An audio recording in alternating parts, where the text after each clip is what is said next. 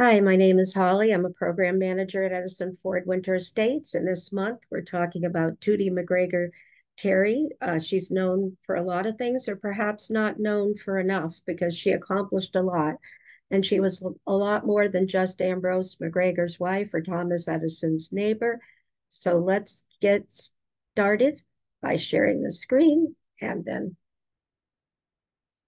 I'll give you a little more information. And she's somebody that I have come to greatly admire.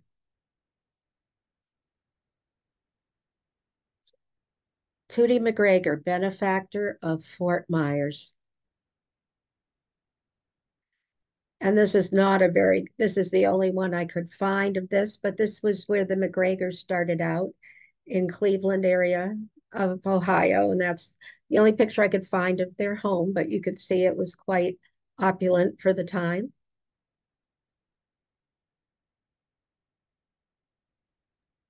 And one thing I don't like to do is define a woman based on just her relationships with men. But she wasn't a person that sought after a lot of publicity. So I do tell the story of her husbands and her son, but I also tell her story too because it's a part of that. So Ambrose McGregor, her first husband, was born in 1842, and he's 17 when the Western Pennsylvania oil fields were discovered, and he and his father were making barrels for Standard Works, and that's John Rockefeller, the famous billionaire's first refinery. And Rockefeller liked him and hired him as Standard Works operation foreman in 1868. So this is a man that didn't come from a lot of wealth. In 1874, McGregor, at the age of 32, was promoted to the superintendent of Standard Oil refineries and manufacturing operations in Cleveland. And Rockefeller encouraged his close associates to take shares of stock in Standard Oil as part of their compensation. And most took it happily, including Ambrose. And this is a picture of him as a young man. And yes, many things I read talk about his Scottish background. As a result, he's one of the richest men in America when he succumbed to cancer in 1900. He'd been a Rockefeller Mandarin, one of a handful of men who worked behind the scenes at Standard Oil as a trusted counselor. His holdings in Standard Oil of New Jersey led to the development of the A.M. McGregor Home and Foundation. That's something that takes place in Cleveland. Of course, I'll talk about their impact here as well. But just to give you a little bit about the background about how the money was required, he didn't come from wealth. And I think Tootie, at different places, I'll read. Well, let me tell you a little bit about her and her sister and their background. And the one thing I will also mention is there's so much conflicting information about Tootie and what she did and didn't do and what happened. But Tootie and her sister Sophia were descended from a distinguished Cleveland family. Other places I've read he was a judge. Other places I read they were kind of struggling middle class or maybe a little less than middle class, but they certainly were not millionaires. Their grandfather and his brother-in-law had come to Cleveland from Connecticut when Josiah, her grandfather, was 47 to stake their claim in the Western Reserve, having acquired large amounts of property on the west side. And if you're from Ohio, I apologize for butchering this, the Cuyahoga River.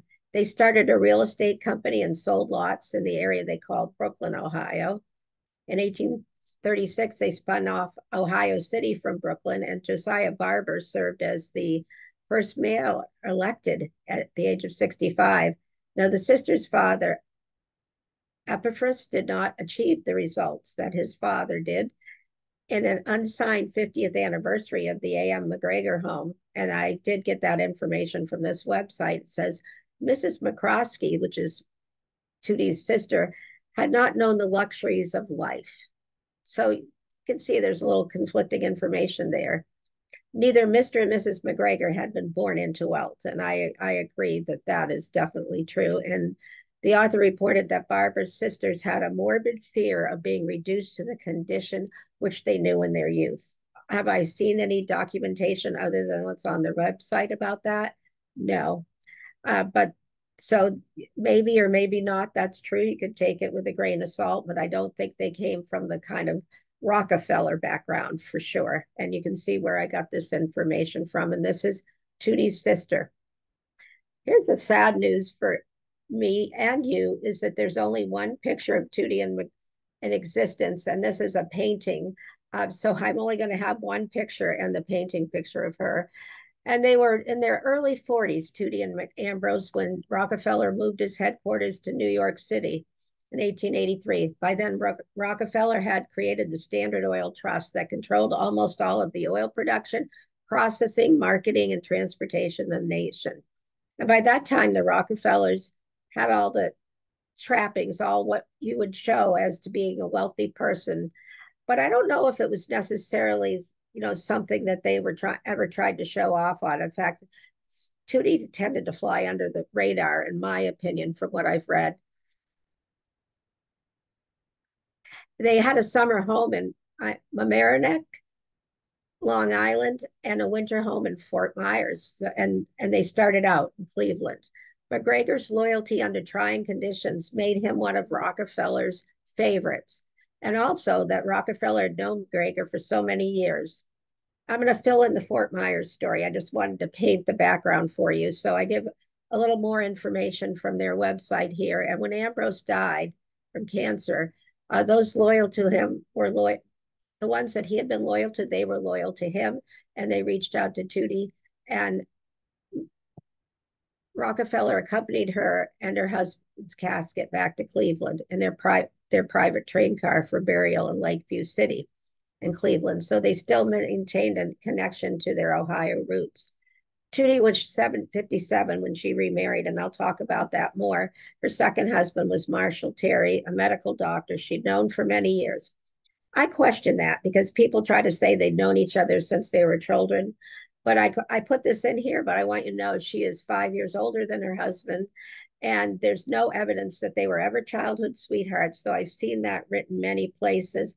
I think either she got to know him as an adult or after her husband passed away. But he was also from the Ohio area, which could make people assume that. The Terrys and McCroskeys, her sister and the sister's husband, and she and her husband created and incorporated the Ammon McGregor Home for Aged People. It was its official name between 1900 and 1904. It was incorporated as a charitable organization, and they built the home on the original McGregor farm in East Cleveland. And the home's cornerstone was set in 1906, and it opened for business. And Tootie donated $5,000 a year during its first 5 years of operation. From 1908 to 1912, the year she died, she left the amount of cash and Standard Oil stock for it. And the trustees called her endowment the Founders Fund, the backbone of the Founders Fund. And this is from their website. Was in fact Tootie McGregor's Standard Oil of New Jersey stock, said a longtime trustee. Today, of course, and I learned this, it's ExxonMobil. So they left money for that. And now it's been combined with another. The Gardens of McGregor and Amasa Stone opened in early 2004. It was a 1987 merger between the McGregor home in East Cleveland and the Amasa Stone, an early wealthy person that donated in the Glenville neighborhood of Cleveland. It offers affordable independent housing and assisted living, and they make grants that support initiatives in helping seniors in need and those who serve them. And I apologize if I mess this up. Cuyahoga County through the McGregor Foundation, established in May 2002. So that was all Tootie McGregor, and she is the person that got that started. So let's talk a little bit about them coming to Fort Myers. Ambrose and Tootie McGregor like to fish, and they had us very much. And they had a son, Bradford. And I always used to think he was a young child, but he's actually in 20s when he was quite ill. And the doctor told them they should take their son to Florida for the winter. The combination of their sick son and the passion for fishing, they went to the Tarpon House in early winters of 1891 and 1892. So Tootie, well, Mina Edison also liked to fish. So she was interested in outdoor life as well. And in February, they sailed up to Fort Myers for the first time, and they liked it so much they decided to make it their winter home. And that Edison was already there, but he had not returned after 1886 and 1887. He's not going to come back till 1901. So I don't think that was the attraction. And it wasn't a place that was on a lot of people's radar. It was starting, it would get more publicity later on. And while looking for a suitable property, they were shown the Gilliland home. And the Gilliland home was one that Edison's best friend and business partner had built when Edison was having his home built, but they had a falling out. And so McGregor is going to rent that house. I mean, Edison's rent that house out to the Gillilands, and eventually it is purchased by the McGregors. And actually, the Gillilands owned the house, and then the McGregors owned the house. The property included the house, Seminole Lodge, the guest home, and about 4 acres of land. And the McGregors paid $4,000 for it. And the McGregor family moved into their new home and made many improvements. So what we know is the guest home. It was owned by Edison's best friend, Ezra Gilliland, but then Edison and he had a falling out over a business matter. And what happens is that Edison is going to cut off access to the pier, which you needed to get supplies. Fort Myers was rural then, to the caretaker, to water, everything. It made it very difficult. You'll read that Gilliland was busy with business interests, but it really was that falling out. And you can see that the home is going to go, this is the early years, and it's going to undergo a lot of changes. But some of the story comes from the story of Fort Myers. So there's what we would know today as the guest home. It looks a little different. And the things I found out about the McGregors, we have a historic structures report, and some of the information that said that Ezra Gilliland had rented the home out, which was true to other people, and then he sold it to Ambrose McGregor. And they called their home, I'm going to say it, they both owned it. They called it Poinciana, which is a local tropical here. And the news press, or the press, talked about what McGregor was going to do to the site, and he completely repainted the interiors and exteriors of the building. And Thomas Edison, remember I told you, had cut off access to the pipes. So those had to be reconnected. And McGregor's also installed a windmill for electricity and an irrigation plant. And there was no talk of digging a well. And the McGregors might have done a little different. You know, they maintained the house, they painted it. They might have added some lightning rods and did some small maintenance.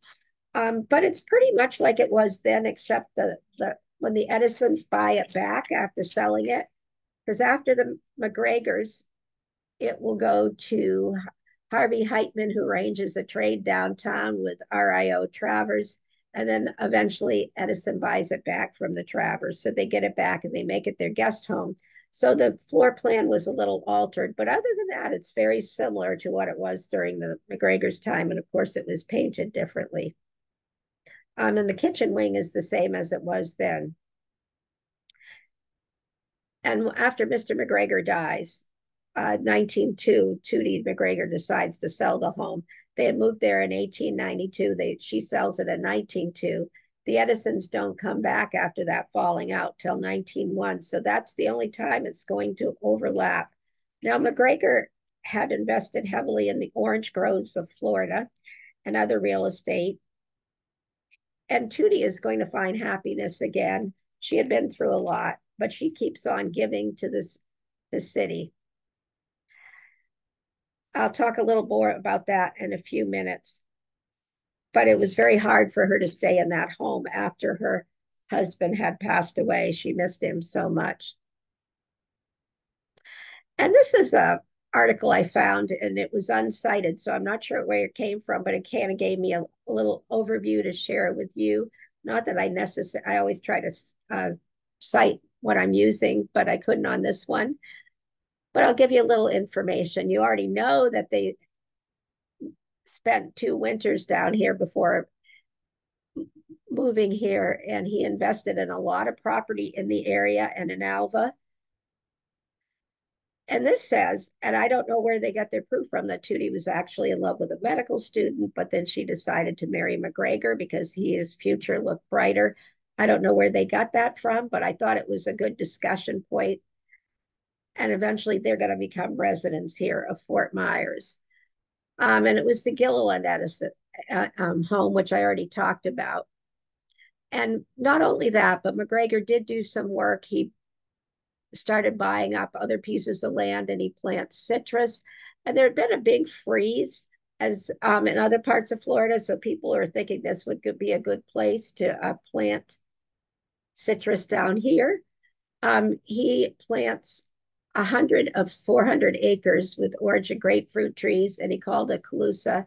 And he purchased 32 different parcels of land, including for his son. He was one of the 10 richest men in the country. And everything I read to you or tell you about, I double check to try to get the most accurate information. So if I disagree with anything, and by the way, when they originally started staying here, they stayed at the Tarpon House in Punta Rasa, which was owned by George Schultz. And I think later on it'll become known as the Schultz Hotel. And Schultz has a son-in-law. I mean, has the man Harvey Heitman becomes Schultz's son-in-law because he married Schultz's daughter. So all these things are interconnected because Harvey Heitman really got a start from Ambrose McGregor, but then it was Tootie that put him in business and supplied a lot of the funds. Now, as I mentioned, her son will also die, and I talk more about that. And this is the only place I've ever seen this too about Bradford. He had found true love, and I'll talk to you more about that in a minute, after a British first marriage and divorce, which would have been very unusual for the time. He would have been in his, I don't know when he got married. He'll get married again in his early 30s, but he would have been in his 20s. But he does get married again, and there are bedside. It's basically on his deathbed, he will marry her. And I'll tell you more about her in a minute. And Tootie McGregor was heartbroken. This is their only child, and she had just lost her husband in 1900. Her son dies in 1902. And she is a very civically minded person, and she's going to fund a new hotel called the Bradford Hotel. And I'll tell you a little more about that in a minute. You can see a little corner of it here in this picture. And it was opened in 1905. It was only on the second and third floor, and it had 41 rooms, and eventually that had 60 or more rooms, and they added a first floor dining room, and it was a very popular spot. I'm going to show you pictures of it because you got to recognize that. And she also invested in the Fort Myers Hotel, and there's another place that she invested in as well. She puts a lot of money into somebody had bought the Royal Palm Hotel, and they couldn't maintain it. It was actually a minister, and he was overextended. So Tootie bought that, and Harvey Heitman will run that for her. And she does remarry. I'll tell you a little bit about the story about a seawall. They wanted to put a seawall up along the waterfront, which makes sense when you consider the river. And it was $25,000 cost, which would have been paid for it, $7,000 by the city. And I'll talk more about it, but other owners also were required to pay for it. They paid for the seawall, but there was also going to be like a walkway, a boardwalk, a road that would have separated them from the river. And they absolutely backed out of that. But if you read about that area at the time, downtown, it became really dirty and nasty and slop being thrown out into the streets. And this would have just been a really nice addition, but that never happened. But the seawall was built at $350 a foot, and ceremonies were held, and it's 1908 with a 7-shot gun salute fired from the Terry's yacht, which was called Whim. And Tootie drove in the first piling in front of the Royal Palm Hotel. And that's eventually that's where she's going to live for a while. It took more than 4 years to complete, would be no more mud in people's yards. And that's where Bay Street, they said, was also created because it wasn't there like during the Civil War era. But that boardwalk they wanted to buy the water here never happened. But a lot of the citizens paid for that project, including Harvey Heitman and his brother, and of course, the Terrys as well, she and her second husband. And in the last year of her life, what she's most known for, according to some people, I'll tell you what I think she should be known for. She offered to pay for a road to be built. This was not a paved road. It was a cattle trail. It was messy. It had very narrow. It had crushed seashells and it had a lot of cattle on it. And it would be, if it would be called McGregor Boulevard on behalf of her husband. I'll talk more about that in a minute. But she undertook to fund it from Whiskey Creek to Punta Rasa if the city and the county would pay for the rest of it. And they did. And actually, that was done after her death. So, and then some people we'll talk about this in a minute, but there is a monument in her honor and where it is today. And what is her legacy? There's a lot. I'll tell you what I think in just a minute here. So she this is what well, let me go back to this. She stays in that guest home for one more year after 2 more years actually after her husband dies. And this is more what it looks like today.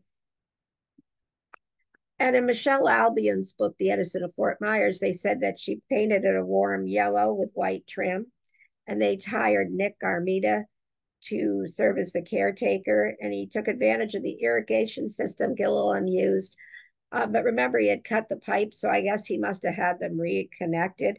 And they used seaweed, and it was just a very lush looking place. And according to Michelle's book, which was very well researched, the Edisons at this time, they're not back.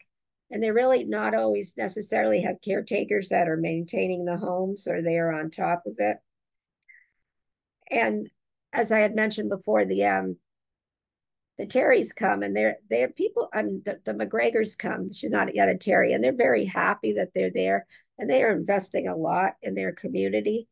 And they have their yacht that they go out fishing on called and caught a lot of tarpon, which also the Edisons like to do. But remember, the Edisons aren't back that yet, and they're on their yacht called the Whim.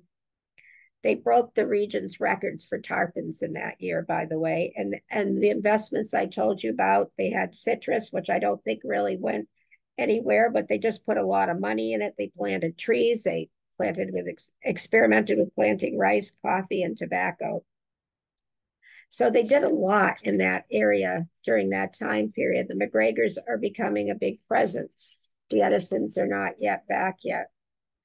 But at their home, Poinciana, what happens? 1901, because I've always thought they had never actually lived side by side, but that's the year the Edisons come back. Now, Ambrose McGregor had passed away, but Tootie McGregor and her son Bradford are there, and they would eat their meals at the Fort Myers, the Fort Myers Hotel, and they went on hunting and fishing expeditions up the Caloosahatchee. So they all are passionate about tarpon fishing. They do get to meet up. They actually live as neighbors for a year. Then what happens? Well, let me tell you a little bit more here. Here's this Ambrose McGregor. I'm going to backtrack a little bit. I tell you about everything he did, and he was just a wealthy man when he died. But this is what the heartbreak is going to be, and this is his very humble grave, and this is back in Ohio.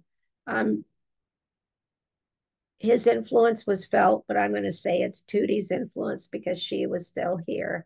So her husband passed away in 1900, believed it's to be cancer of the throat.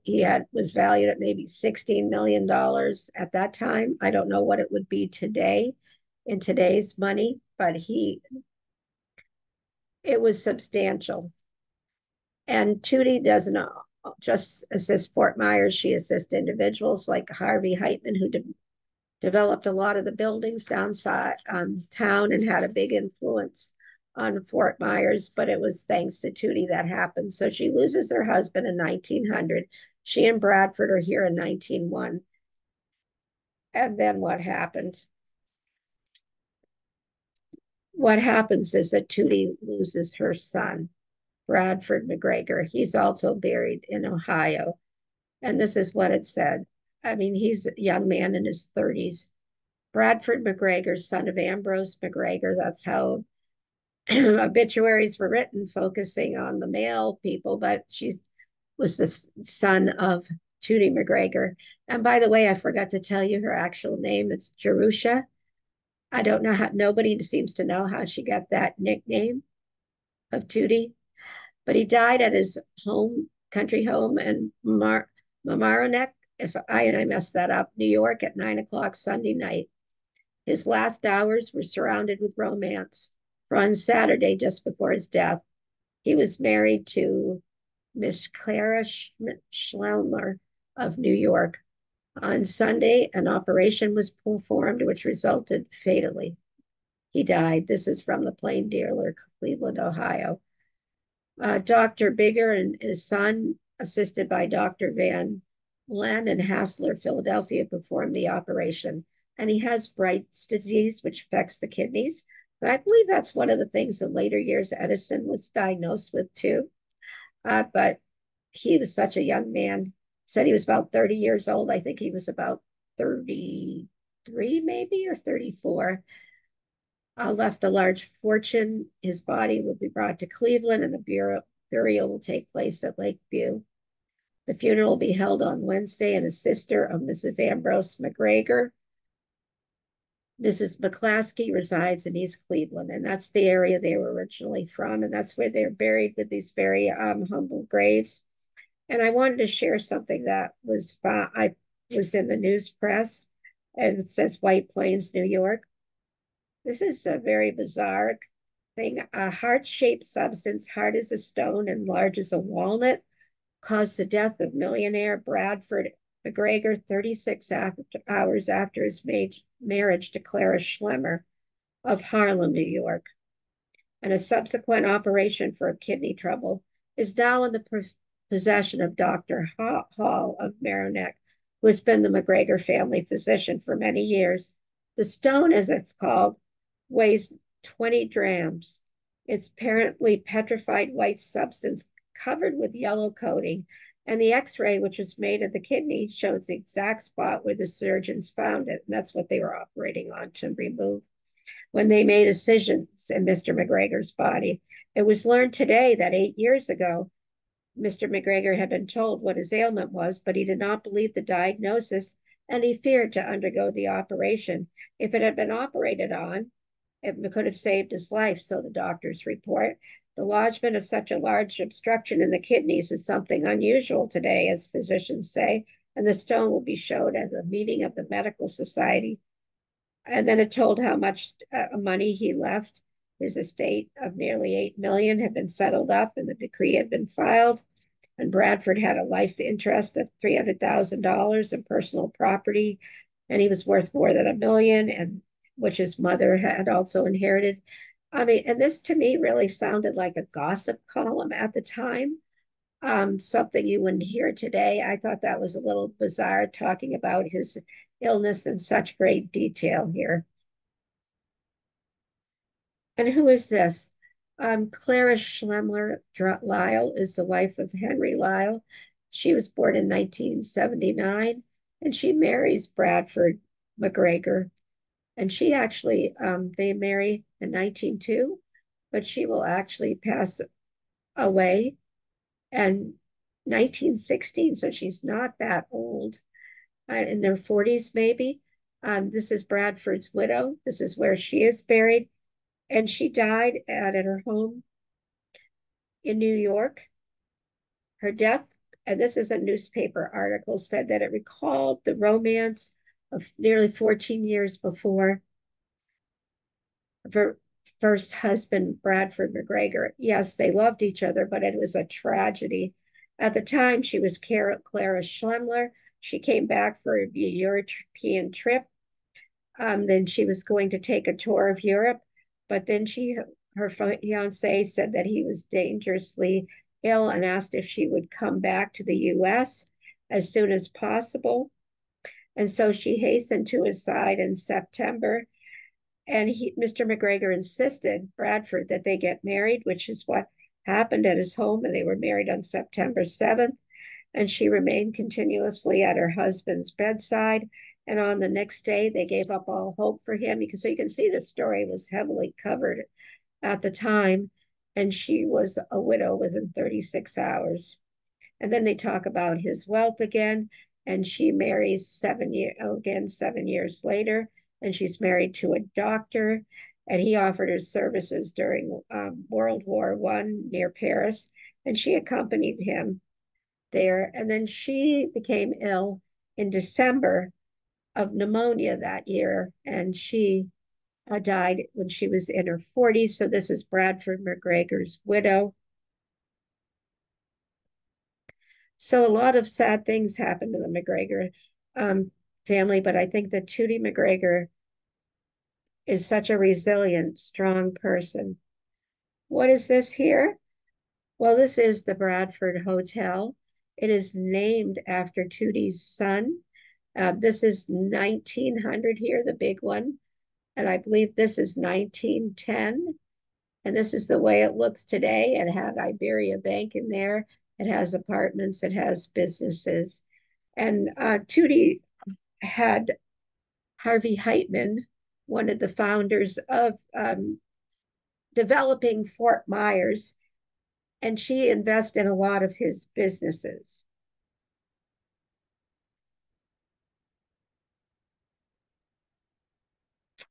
Okay, let me, I think I need to go back here. Let me go back here for a minute and tell you a little bit about this. And this is a part of the original country club that was built. What happens? Well, the country club is out on Palm Beach Boulevard. And Tootie had fallen in love again and got married to Dr. Marshall Terry, who's 5 years younger than her. And I'll tell you his story in a minute. And there was no country club in the area. So they decided to build one. And they buy about 40 acres. They build a clubhouse and they think it's going to be very successful. But there's lots of problems here. They build that clubhouse, they're building a golf course, and it kind of is a mess, the area where the golf course is going to be. Um, they had some big plans for it. They built a $2,500 clubhouse, which was pretty expensive at the time. And that had a fireplace, and they were going to paint sky blue doors and locker rooms with showers and bath. And this is in that History of Terry Park that's published by Lee County. You can still find it online. And they wanted tennis courts and a yacht landing and a basketball site and croquet courts and gun traps and a baseball diamond and a grandstand. And the leading contractor was Manuel Gonzalez. And he arrived here after the Civil War and helped also develop downtown Fort Myers. And an article in the news press at the time said that everything would make this place as attractive as possible. But there's problems here. And then you can see a picture of it.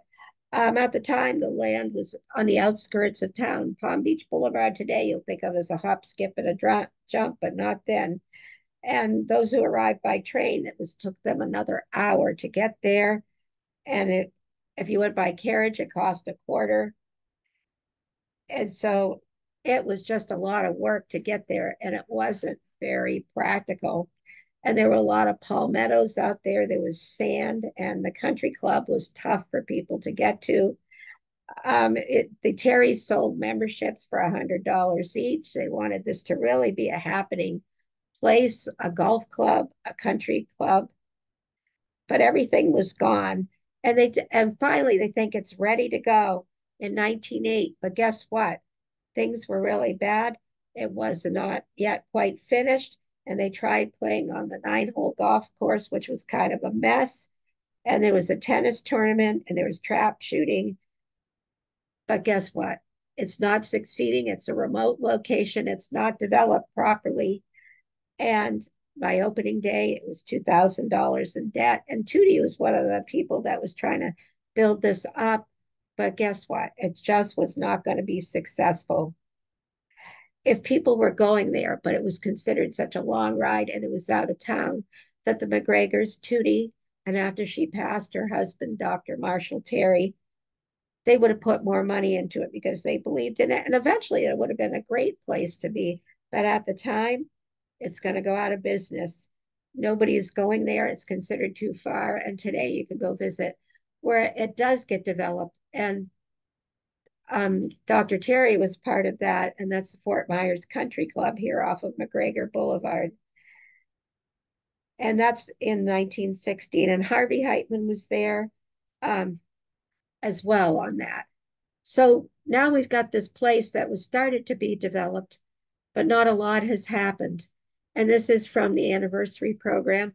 In 1919, the Lee County Commissioners agreed to accept it as county property after Dr. Terry canceled the mortgage and all the stockholders donated their stock to the county.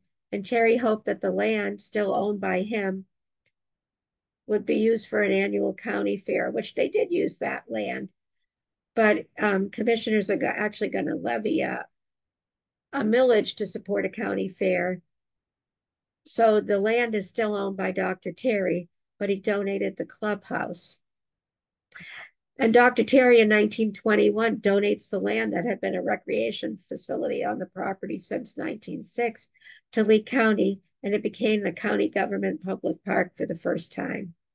And it stipulated on the deed that it be a park and a public property granted to Lee County. And it also contained a reverter clause that stated if the trustees of Terry Park, the Lee County Commissioners, don't use it as park and public grounds, then it reverted back to the heirs of Terry's. And I don't know if they actually had any heirs or Dr. Terry did. And they name it Terry Park. And yes, Dr. Terry donated it, but he and Tootie together started the original country club. So I like to also think it is a tribute to Tootie McGregor as well. And what's going to happen here? Why, eventually, a man that owns a pharmacy writes to all these baseball spring training owners, they're actually baseball owners, asking them to come and develop. Richard O. Richards asked people to come here and they could do their spring training on this very plot of land when it really wasn't even developed and it just was being used for fairs. But one gentleman will come, that's Connie Mack. I'll be talking about him later in the winter, but that's how spring great training got their start. So one of my favorite legacies of Tootie McGregor, because she did marry wisely, she and her husband developed the country club, but Dr. Terry will go on to have it known as Terry Park. And people will say it was named after him, but I'll say it's named after his wife. And I think she would have approved of what happened to it. So I'm always very grateful for that.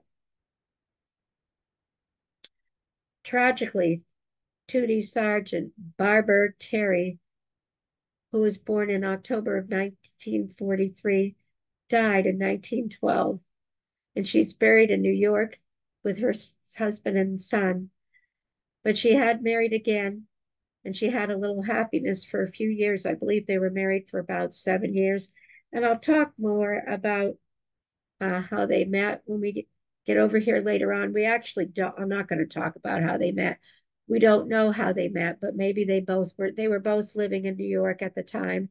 He was originally from Cleveland, but that's my guess is when they met there. And they both come here to Fort Myers. And after that 1 year that she lives in her home next to the Edisons, and before that, she lived with her husband. When her son dies, she moves into the Royal Palm Hotel because Harvey Heitman ran it, but she invested in it. And so then her husband was left a widower, and he had married for the first time as well. And this is from the Fort Myers News Press. And this is a bust of Tootie McGregor that was created as a tribute to her by Don Wilkins as well. And here is the statue that her husband had created. Dr. Terry had a monument built for $5,000 and erected in her honor at the downtown intersection of McGregor Boulevard, Cleveland Avenue, Anderson Avenue, Main, and Carson Streets. And that where it was. And the Five Points area, as it was known, became the Fountain Exchange.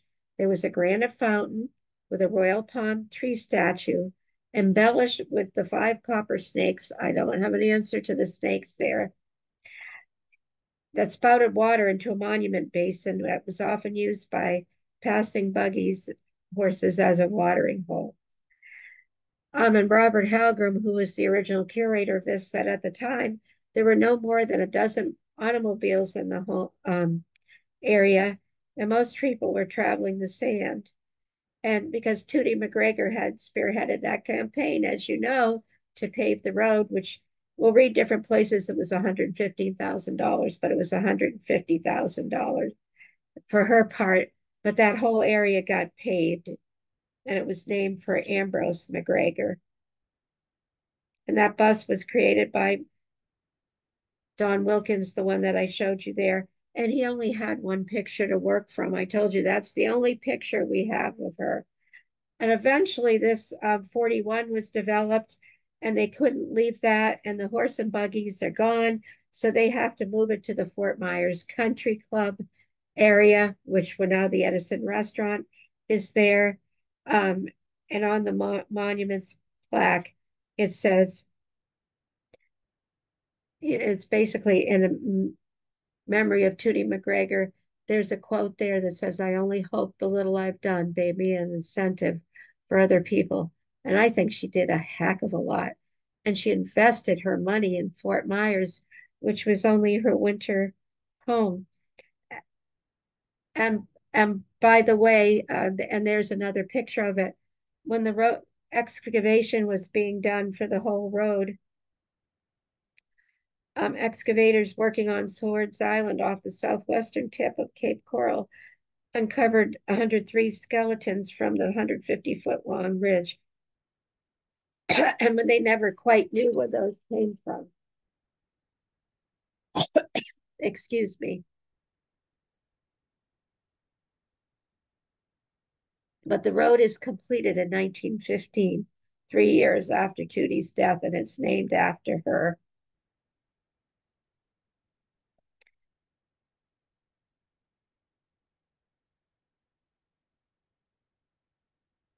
And there it is at the country club.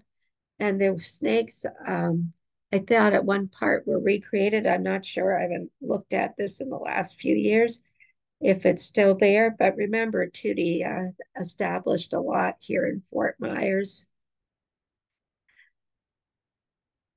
And that's from the news press. There's a picture of McGregor at Whiskey Creek in 1916. And it's called a macadam road, which I looked up, and it's more like an asphalt road, not our tar roads. But the one thing she said was that 1912, when she agreed to fund part of it, and she donated $5,000 for 5 years, was that no cows could be on the road any longer, because she was afraid it would destroy the road. And some people attribute that to being the end of the cattle industry. But I think with the development of many roads, that was inevitable as well. But she was an inspiration for that first paved road. And by the way, when I talked about Terry Park, I wanted to show you the end results of what they started wasn't what they planned. It was going to be a country club.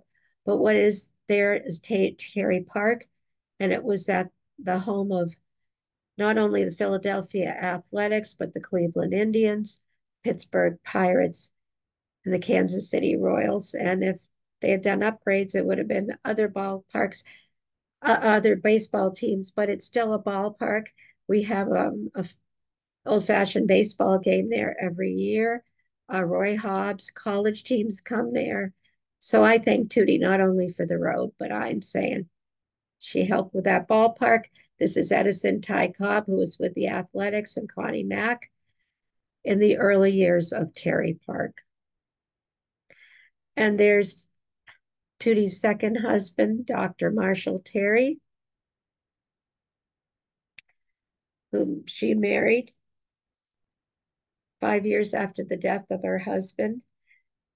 And people will say a lot of different things about him as well and his background, but there he is with Thomas Edison. And he's the man that keeps on keeping her dreams alive. And this is a picture of him in uniform from Case Western Reserve.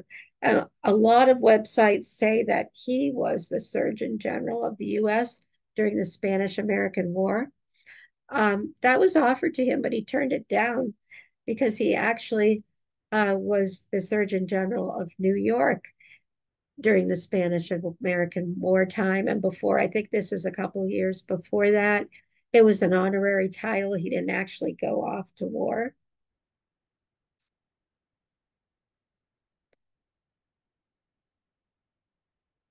But he was certainly very active, and he is a medical doctor there in New York as well. And he still stays invested and stays in touch with Fort Myers. And by the way, McGregor's, they put in the most money for those seawalls. Not even the McGregors, it's the Terrys. By that point, almost $4,000. I told you about that facelift. And he was here for several years. He just didn't come the last 2 years of his life. And this is where this is from. They have all his papers, Case Western Reserve. And Dr. Terry will eventually remarry.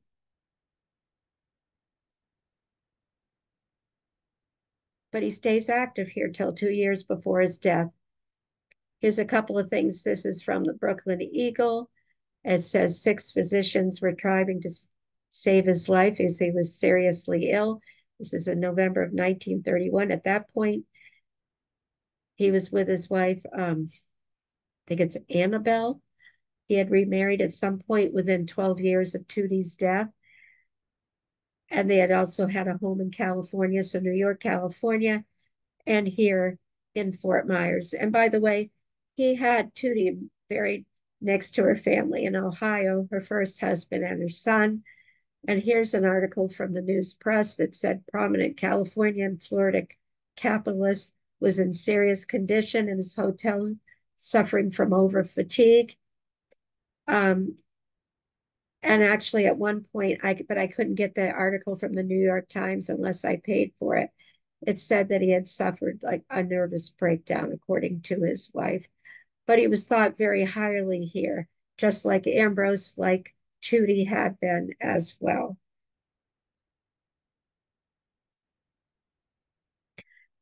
And here's where he is buried, also in Ohio, next to his wife Ada Bell. He has extensive holdings here, and he was listed in Fort Myers in the news press. It said he was one of the great benefactors here, and he had suffered a stroke the last 2 years of his life. He still owned the Royal Palm Hotel, which he had acquired from Mrs. McGregor, and they invested money in that. And he was a very wealthy man with 10 million to 12 million of his own. And there were no children by his either marriage that he had. And I don't know, I think his money must have been ended up to his wife and then to charity. We're not quite sure. Um, he does have a big service out in California, and he is very highly thought of, and this is where he's buried. And that is the legacy of McGregor's and Tootie McGregor and her husband who carried on her interest. And one thing I always annoys me is when I read about her, they'll say things like large boned, or they talk about her only in connection with her husband's, which I've done as well. But I want to note that we don't usually describe men that way. But I also want to say that she created her own legacy here.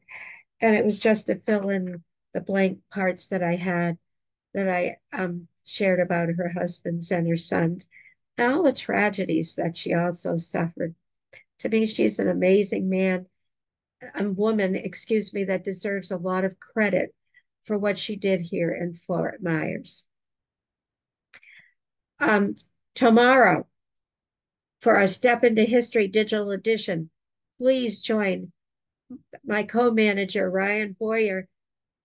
I lost some of my graphics. I did something goofy a few days ago, but Ryan has done a tremendous amount of research for a few months and amazing graphics. And he's talking about Edison and the stock ticker, but there's so much more. Please join him. And both mine and Ryan's presentations will also be on YouTube.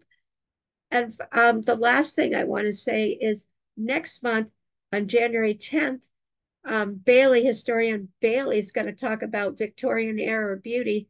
And will you be glad that you weren't around then for this? It says Beauty as Pain, a look back in the 19th century trends. Join her on January 10th at 10:30. It's on our website. And somebody else I greatly admire, mine will be on January 16th. Harriet Tubman, the Underground Railroad and her Florida connection. We appreciate your support. If you ever have any suggestions or recommendations, email me, hshaffer at EdisonFord.org. I appreciate your support and thank you for the feedback, Dwayne Schaefer. Of course, no relation to me. Thank you for joining us. Join us next month. I'll see you then. Thank you so much. Bye bye.